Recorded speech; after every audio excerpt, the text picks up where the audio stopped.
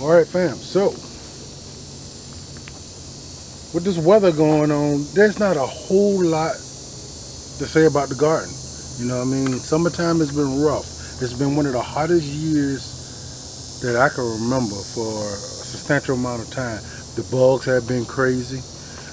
We've been having some serious wind and rainstorms during the night.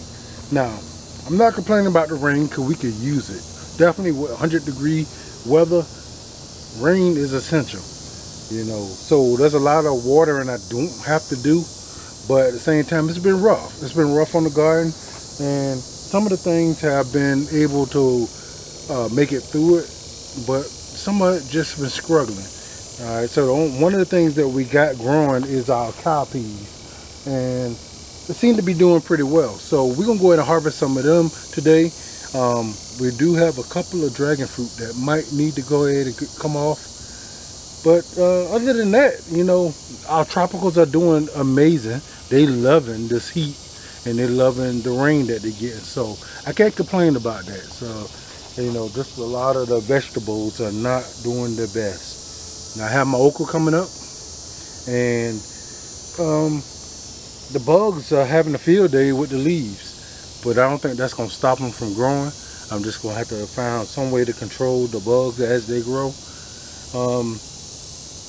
Other than that, you know, my wife blue butterfly pea. Whew, I ain't never realized that was rough to say. My wife blue butterfly pea is looking really well.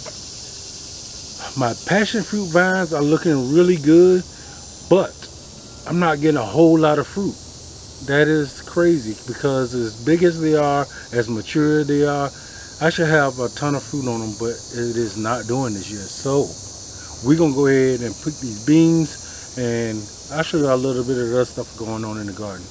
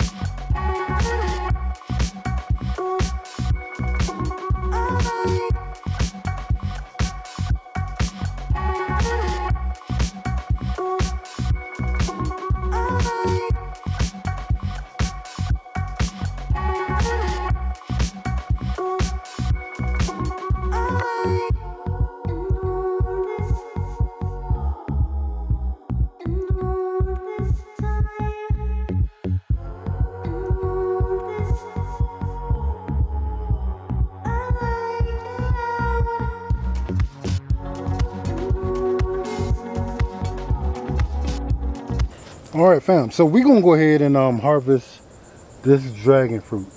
Because of the evening showers and the bugs, it's not the prettiest thing in the world, but it should not affect the taste too much. Now, too much water can actually dilute the sweetness of it. So if you look at this thing here, you can see a whole bunch of little light spots. You can see where the rain, too much rain, has split the fruit. You know, I don't think it should hurt how good this fruit is, but we definitely gonna taste it because it's definitely right. So we're gonna go ahead and harvest another one real quick. Alright guys, so this fruit looks way better.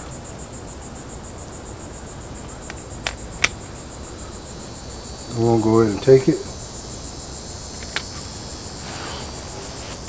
So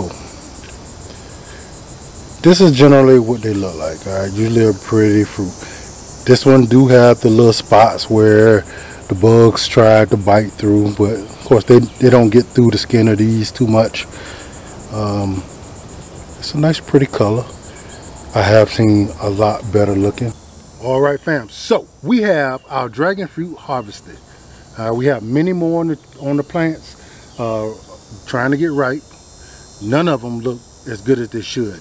Alright, so we had a rough winter and a lot of our plants got beat down pretty good, but some of them made it through okay. None of them made it through perfect, but they're still doing what they do. But because of the evening showers and us not being able to get out here and pollinate them on the one day that they are open to be pollinated, you know, we're losing a lot of them also. Okay, so this is our crop of cowpeas. Alright, and we already harvested quite a few, and if you look at a couple of videos back, you saw when I direct sowed the cowpeas into the ground, and what you saw just a minute ago was the result of that. They went crazy. Now if you live in a hot climate, you live in the south or someplace where the temperatures can get pretty high, cowpea is one of those crops that you can grow without an issue. Alright, so they are drought tolerant. That means if you can't water them or they go a little while without water, they will be fine. Alright, so they originated, you know, in Africa, and so they are perfect for hot temperatures where there may not be enough water. Alright, so other than okra, cowpea is a really good one. Alright, this is something that I have tried already. So those two crops, I can tell you for sure, triple digits, water, no water, will actually do what they need to do. Alright, so it takes very little care, and you can grow cowpeas, you can grow okra. Alright, so as y'all can see, I waited to the last part of the year to actually plant it, well, the middle of the summer, to plant my okra, because I know while nothing else is doing anything, okra is going to do their thing. Alright fam, so I picked a lot of the blue butterfly pea from out here in the back. Look how beautiful these things are. Wow, look at that color. And honestly guys, I was hoping that my bees will love these flowers. I would love for them to go ahead and consume what they need out of there, go in there and turn their nectar blue. Now I don't know if that's a thing, but I figure if it turns everything else blue, why wouldn't it turn the honey blue also? So I was hoping that would happen, but I do not see my bees fooling around with them too much. You know, so maybe that's just this year, maybe next year they will.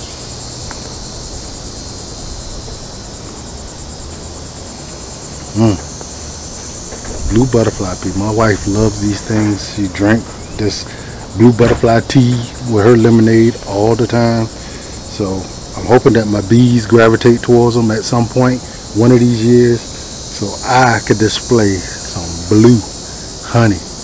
So fam, this is a bowl full of cowpeas.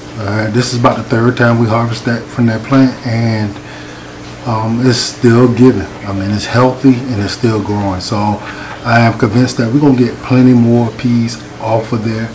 I mean, these things are fresh. Now some of the pods had dried out, which is not a problem. Did be dried black eyed peas, but the fresh ones, man, talking about good. I took and fried up some of them, or stewed up some of them with some onions. Whew. Delicious.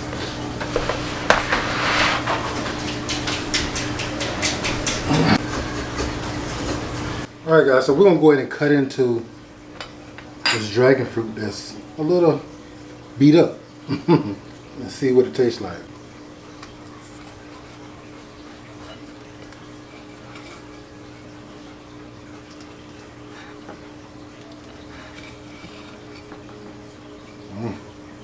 Smells delicious.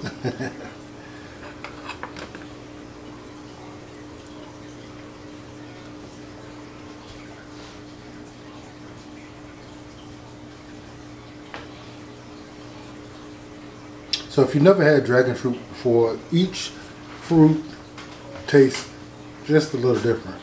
So we're gonna go ahead and dig in, see what it tastes like. Taste the dragon.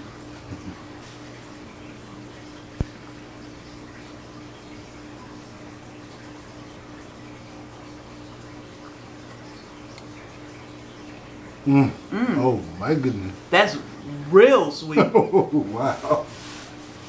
Oh my goodness. This need to be some ice cream. You gonna freeze it? It need to be cold. That is delicious. Like, we need to check the bricks on this. yeah, that's literally the best, sweetest one we have had. Even outside the yellow. That is crazy. Man. Maybe just leaving it on the plant a little longer. Tastes like somebody put some sugar Sugar in in there, it. yeah, that job is super sweet. And we need to check the bricks on this. Put it in the refrigerator. All right, fam. So, I watched a couple of movies, and they showed me some peas. Yes. So, guys, to y'all who know, it's a really satisfying thing to sit there and just shell peas. You know, I focused on the movie and just shelled peas, and before I knew it, I was done. And I'm telling you guys, these things are delicious, fresh. You can eat them raw, and they taste like peanuts. But cooked, they taste amazing. You can actually leave them inside the shell and cook them when they're still real fresh, and they taste really, really good. But one thing I did want to do, I want to get a bricks on these dragon fruit that we had earlier. They was amazing. So we're gonna see how high it scores on the bricks test. Alright guys, so this is gonna be the tool that I'm gonna use to measure the sweetness of these dragon fruit. Now we had them in the refrigerator because while they taste amazing the way they were, they actually taste way better when they're cold. So I'm gonna go ahead and mash this up a little bit, get some of this juice. And we're gonna measure the sweetness of it.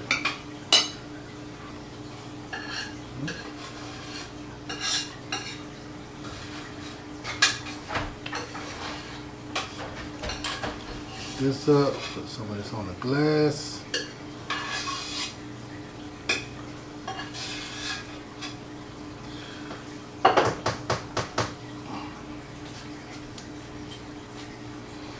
Let's see, let's see.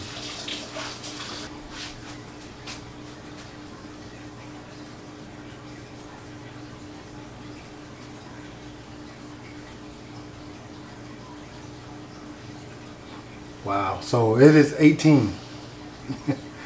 That is extremely sweet.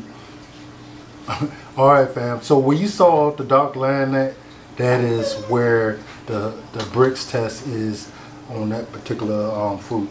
And 20 is generally the top. So anywhere from, I want to say it was 14, don't quote me on that, and up is really good, and 18 is, man, is amazing for a dragon fruit. So I'm really excited, and man, I need some more of them in my life. And I don't know what we did different, but these things are on it. So me and my wife, we about to devour these things. I'm here for the dragon fruit. That one is mine. You sure? Mm-hmm. Yeah. Because you took the bigger hole. Maybe not. Just the big hole. Cold. Good Lord.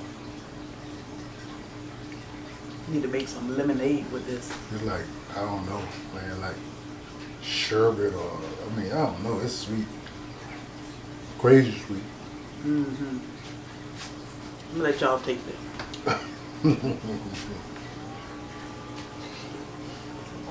Open. Okay.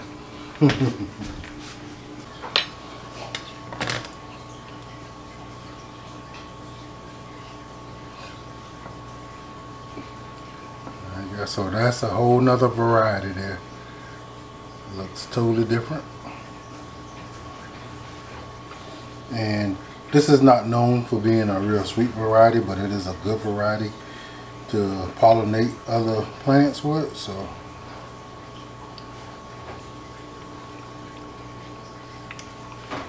it is really good.